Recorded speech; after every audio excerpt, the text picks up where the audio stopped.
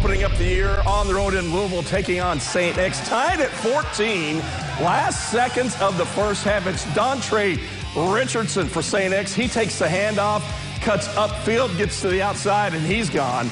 That would give the Tigers a 21-14 lead. Man, that St. X defense was just bringing it tonight. Look at A.J. Coates here, just blowing up the offense for Owensboro Catholic. Big pop right there.